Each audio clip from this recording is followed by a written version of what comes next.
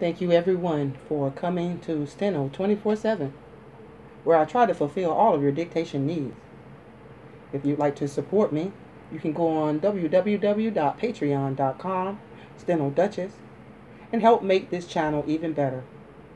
If you go on there, you'll see the goals that I'm trying to make this channel better. And some people want to contribute, some people don't. So if you don't want to support, that's fine. If you do, it's there for you. Today we're working on Pittman Speed Building Literary Dictation, The Lion's Growl by John Tipple-Grave. This will be at 70 words per minute.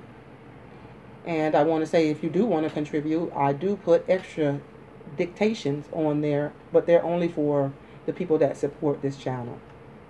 With that being said, this is at 70 words per minute. That's right.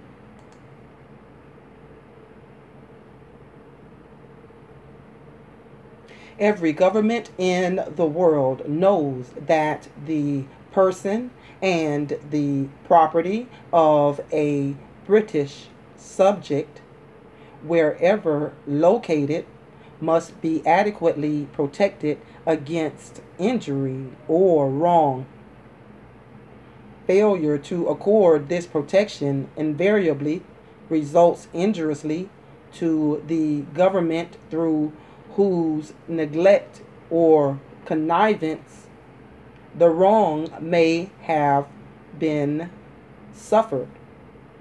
So inevitable is the punishment meted out to those concerned in doing violence to the rights of a British subject in the most remote and inaccessible parts of the world, that the subjects or citizens of other foreign countries are, on that account, treated with a consideration often denied to the citizens of weak governments, even in their home countries. What is the result of this unvarying British policy?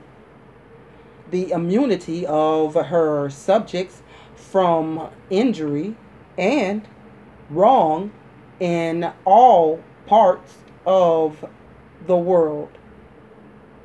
Great Britain's reputation has been so thoroughly established in this regard that it is seldom that she is now called upon to demonstrate anew her adherence to the fixed and relentless principles upon which it is based.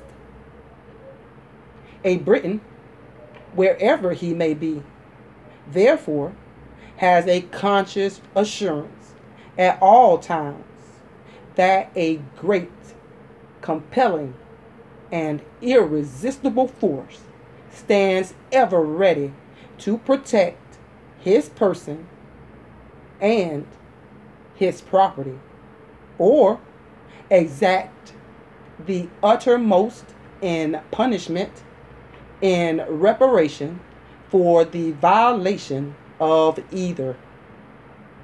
While the same is true in a measure of other nations, it is equally true of none.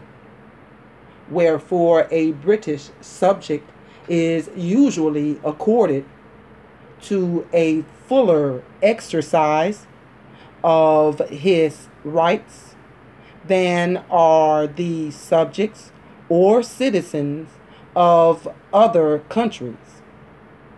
Countries more laxed in the assertion of the inviolability of the persons and the property of their citizens.